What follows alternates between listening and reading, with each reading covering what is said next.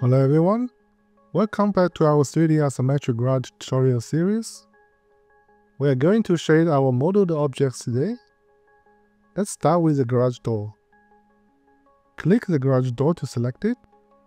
Go to the Material tab. Create a new Principled BSDF material. It's a very frequently used material in Blender. You can create very realistic material by adjusting only few parameters. Rearrange our workspace. Set left-hand side window to the render preview mode and the right side window to the shader editor. Let's set a metallic value to 0.9 and the roughness to 0.1.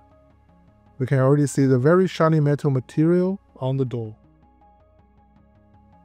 But the material is too shiny for the garage door. Let's create a noise texture node. Ctrl-Shift-Click to preview its outcome. Set the scale value to 120 and increase the detail level to 15.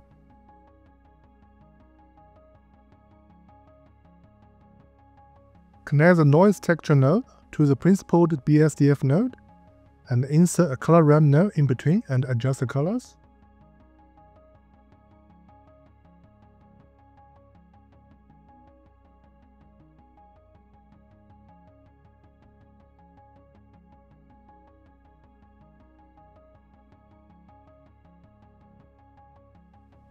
Let's also take the noise texture output to a bomb node's high value and send the bomb node normal value output to the Principled BSDF node normal value input.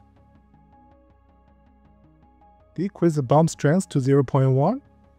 Now we have a very realistic metal material for the garage door. Next, we shade the door frame. We want to create this black and yellow hazard straps brushed metal texture on the door frame.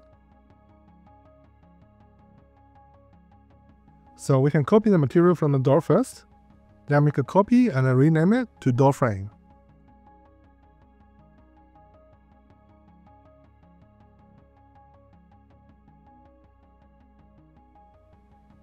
Delete the noise texture node and create a wave texture node instead.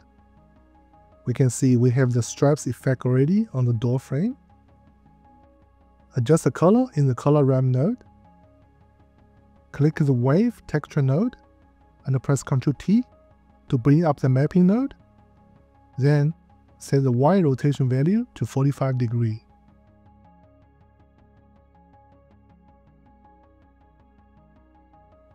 Also, we can change the interpolation value in the color ramp node from linear to constant to get rid of the blurred transition in between the stripes. Now we have the garage door and the garage door frame shaded. Click the wall object and create a new Principled BSDF material for it. Adjust the wall paint color to white.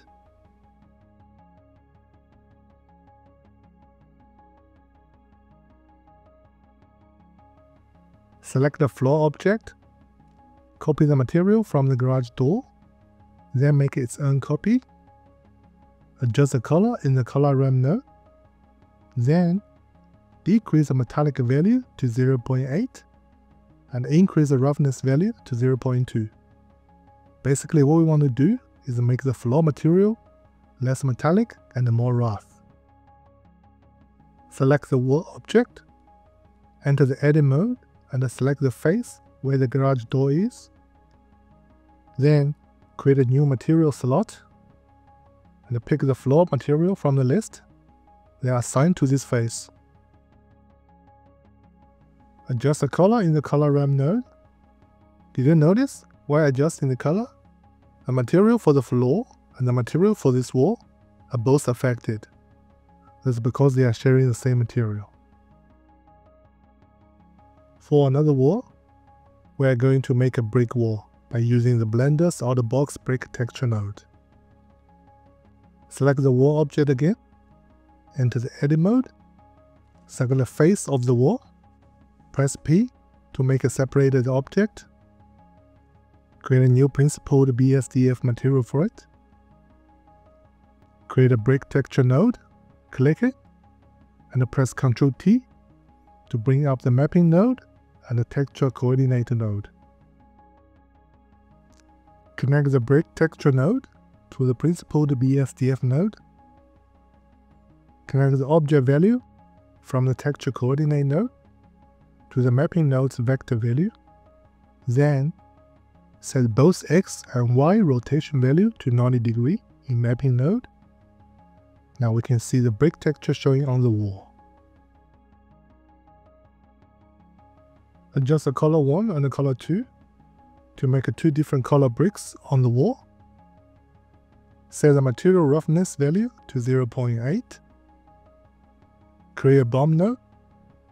Connect the fab value from the brick texture node to the height value in the bump node. Then, connect the bump node normal value output to the principled BSDF node's normal value input. Adjust the bump strength value to 2 to make the gap between bricks more obvious. Now, we have created a procedural brick wall material by the Blender's out-of-box brick texture node. Next, let's shade the wall electric box and the electric wire conduit.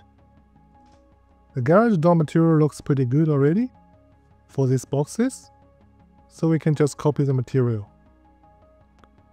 For the wire conduit, we are going to make a more glossy metal material. Select the object, create a new principled BSDF material, set the metallic value to 0.95 and the roughness value to 0.05.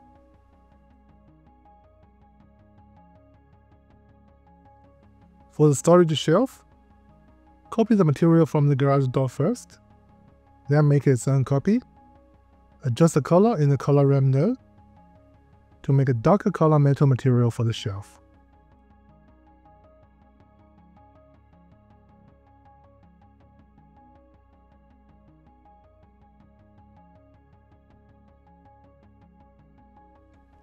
Now let's shade the toolbox. Copy the material from the garage door again, then make its own copy for the toolbox. Like we've mentioned before, we are going to use this material as a base material for many other objects.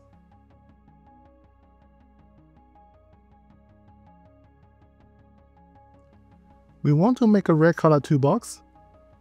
Adjust the color in the color ramp node, then bring the toolbox closer. It appears the noise texture scale value is too low for the toolbox. Let's increase the scale value to 500. Enter edit mode. Select the handle parts on the drawers. Create a new material slot and then select the gloss metal material from the list. Assign the material to the faces. Looks pretty good already.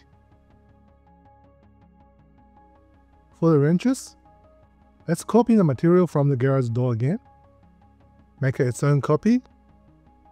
Since the wrench's material should be more smooth than the garage door material, let's increase the noise texture scale value to 1000.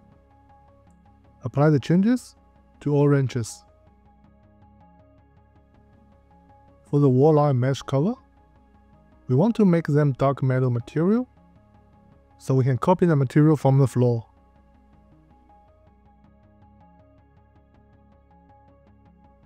Now, let's shade the plastic container boxes.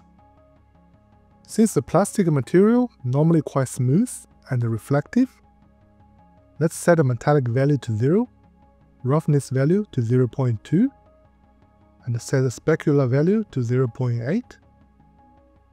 Apply the material to all container boxes. For the container lid, we want to use the same material setting, but with different color. Let's start with copying the material from the container box. Create its own copy, then adjust the color in the color ramp node.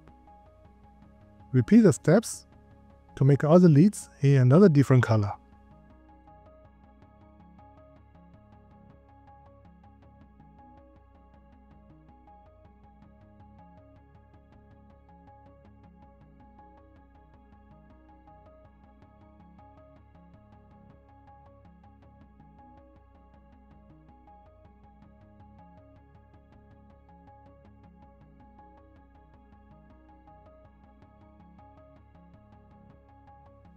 For the oil barrels, let's copy the material from the floor.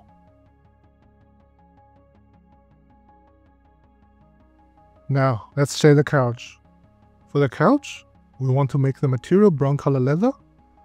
So let's set the roughness to 0.2, specular to 0.8, curl roughness to 0.2, and the sheen roughness value to 0.2 as well. Now let's adjust the color to make it brown.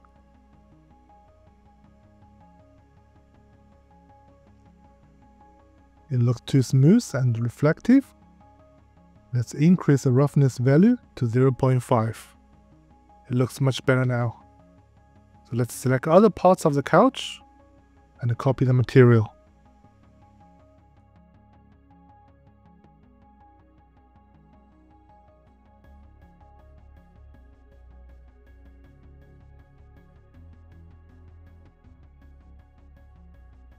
Now the traffic cone.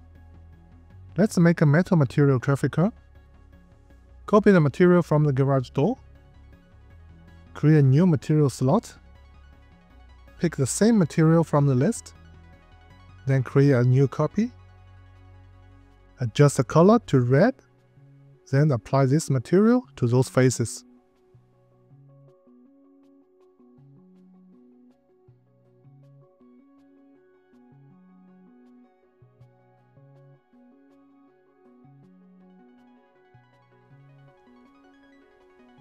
Next, we shade the floor floodlight. For the frame, we can copy the material from the yellow color container lid. And for the grip part, let's copy the material from the container. As for the light itself, let's also copy the material from the container.